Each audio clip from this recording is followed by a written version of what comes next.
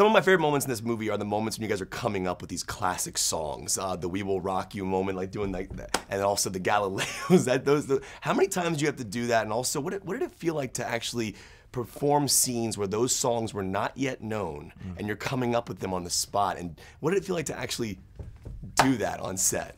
One of the things that Brian said, he was really adamant that we kind of capture that really faithfully. He talked to us a lot about when he wrote "We Will Rock You." And one of the things he said was like, when he was coming up with it, he had no idea that it was going to be a hit. He was like dubious. He had these doubts. And so I think it was trying to play that as well, not playing it knowing with the benefit of hindsight that it's become this huge hit, but actually having that element of doubt and going, just go with me here, guys, please just go with it. And you know, in the scene, these guys saying, oh yeah, genius, great one. Really kind of helps with that because it just adds into that doubt, I think. And are they picking up that exact sound on set, or do you have to do that in ADR, the actual, or do they Good question. I think we did do it on set, but the group kept speeding up. Yes, as everyone always does. When you hear it at a sports event, everybody's going a little too quick. Ben was about to strangle every member of that. Someone would go too fast, someone would go too slow. Did you guys end up nailing it all at once though? The way, like, how many times did it take you guys to get to that point? We didn't have many takes that day, I remember, right? Are you sure? My wrists were like broken by the end of the day. I was like, oh, if I clap one more time, Well, then when they did the playback, then finally everyone was in time, and then it was easier. Yeah, they did it with playback. One of my favorite moments in the movie, though, is the moment with you and Lucy, and you say, "I can give you almost everything." Like it made I started crying. It's such a beautiful moment. But your character and Freddie in general is struggling with trying to figure out who he is, who he wants to be, and I think you play that so brilliantly. Can you talk about playing that, like struggling with the idea of coming out to the to Mary, and also just that whole sequence in general, what that meant for you to perform that? Yeah. Thank you. And she is absolutely phenomenal. That's Lucy Boynton as Mary Austin. It's just the cast on this is, for me watching sometimes, I would forget my lines because of how good these human beings are. More on that later. You know, when I looked at Freddie, I saw you know, someone who's considered a rock god, an icon, and you know, superhuman.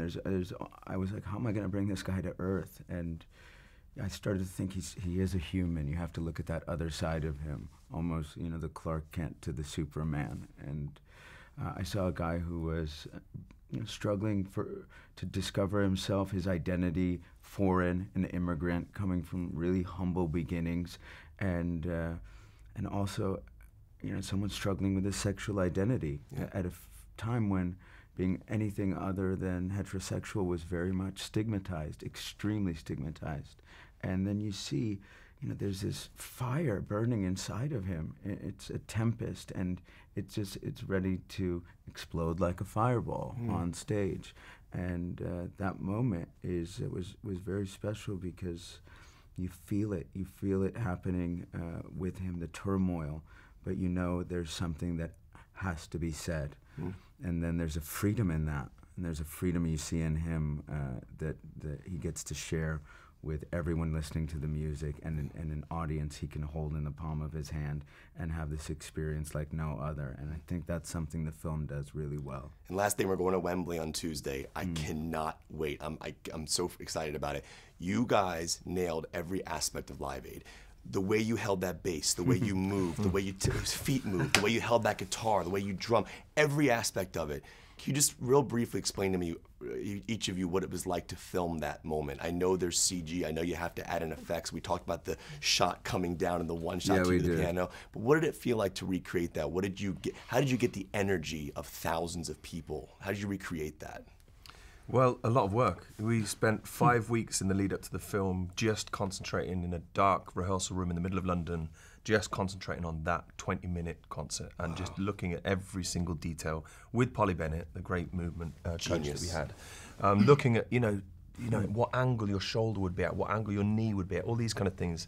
It was it's intimidating because it's such an iconic concert, but actually it was very useful at the beginning of the film to have something so specific to turn to, that you could just get overwhelmed by the prospect of playing these parts, but actually to be able to say, okay, what was Brian doing at that specific moment, or, you know, for all of our characters. And Polly was in front of you, right? Yeah, Oh, Polly was with me every step of the way. Every step of the way. I mean, we got so close. We would be rehearsing for hours on end. At one point, I was shooting Mr. Robot in New York, and I asked Fox to fly her out. So we would be working on the weekends in New York after Robot. I was dead to the world, but she got us there. She got us there, and walking out when that curtain opened, and you see it in the movie, it's one of my favorite moments of the film. Yeah, the backstage coming out, that was one great tracking shot. And you got to thank Tom Siegel, our cinematographer. Just doesn't get enough love. This guy, when you watch the film, the texture, the color, how it evolves, a little handheld at the beginning and then a more polished kind of fixed camera towards the end. It's really, really special for a form of cinema on every step of the way, from makeup, costumes. This thing it's got something for everybody. Yeah, it's brilliant. They're wrapping me, guys. Thank you so much. The shot underneath. One of the things I love about you is I've always loved you as a leading actor, but I always love some of the roles you play, like in Glorious Bastards and obviously here. Can you talk about kind of becoming fully in that character, almost to the point where people don't even recognize you at all? That's kind of everything I do. I like to make characters. I like to do characters. When they called me and said, "Do you want to be in a movie about Freddie Mercury and Queen?" I said, "Yes." Should I read the script? And they said, "Oh, of course we're going to send you the script." But I said yes already. And I thought the script was fantastic, and that I got to play the part of the EMI executive that tells them they can't do Bohemian Rhapsody is a delicious irony. So it's a really great movie. Now, you played so many amazing roles throughout your career, and I've always wanted to know, do any of them ever stay with you? Like, do you ever miss a character you play? I do. Tommy Maitland, most recently.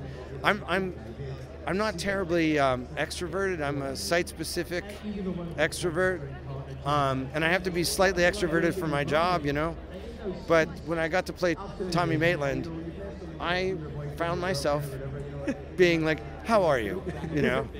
How's your mom? How are things?" Just, it's really opened me up. It's a great job, I have to say. I never thought I'd actually get to do it for a living, but it's a lot of fun, and this is really exciting. It's just, this movie's so good. It's amazing. And my last question for you, considering the Wayne's World connection to Queen, what would Wayne think about this premiere and this film? He would say it's excellent. Did that work? That's awesome. All right. That's awesome. Well, party on. All right. Thank you so much for this. It's an absolute honor. Thank you for all that you give, all the laughs you give me in my career. Thank you. As we sit here right now, you play this character. It's a very emotional experience. Is he still with you at all emotionally? Do you still feel him as we're here tonight? I think his presence is always felt by all of us. So I will include myself in saying that yes, tonight he's with all of us. I think he's shining down on us, and I hope we do him justice. There's a collection of 6,500 people here at Wembley with Roger Taylor and Brian May, this incredible cast. It's a very special moment, and I hope he's just winking.